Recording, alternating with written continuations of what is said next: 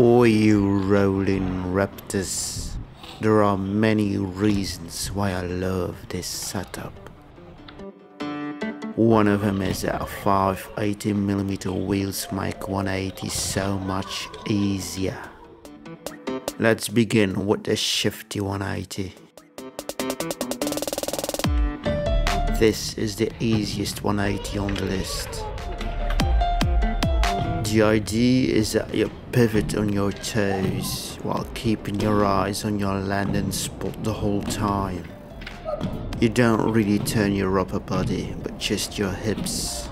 Shannon has made a fantastic tutorial about a Shifty 180. The foot that's leading when going forwards should keep on leading after the jump. Let's go switch.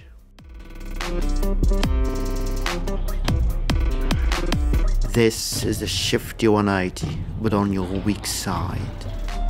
For me, that's my left side.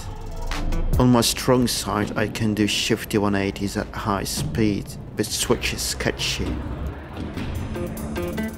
Even those long, wonderful and dragon frames can't prevent me from losing my balance. But still, this is the only frame that allows me to throw Switch 180s. It doesn't matter how good you are on your strong side, practicing Switch makes you a beginner all over again. I hope someday this feels as comfortable as the usual 180. The true 180. The Shifty 180 is not a true 180. Yes, you transition from forwards to fake it, but you don't really turn your body. The true 180 requires that you make a blind turn. You only see your landing spot after the turn. That's a bit scary at first, but it's not that hard really, and I like the look of it.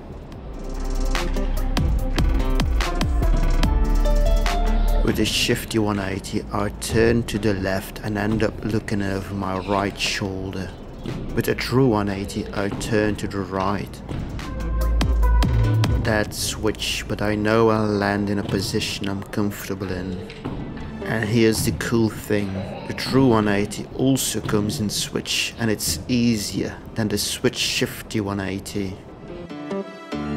The Switch True 180.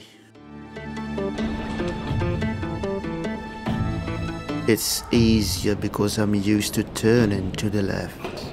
The difference is that I end up looking over my left shoulder. Getting to that position with a true 180 feels way more natural.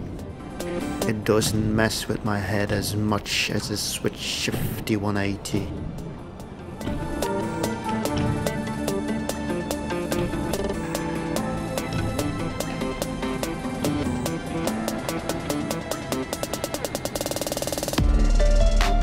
Are those old 180s I can throw? No, there's one more. The late 180. It's something weird. It's exactly like the Shifty 180, but your starting position differs. I jump with my left foot leading, but I will end up looking over my right shoulder. Shannon explains it way better than I do. The Switch Late 180. To make it even weirder, you can also do the Late 180 switch. I had a hard time getting my head around that one. My legs didn't really know what to do, and neither did I. So those are the 6 180s I can more or less land, thanks to the superb control and stability of the dragon frame with the FR1 boot. Thanks for watching. Take care and do keep rolling. Bye bye.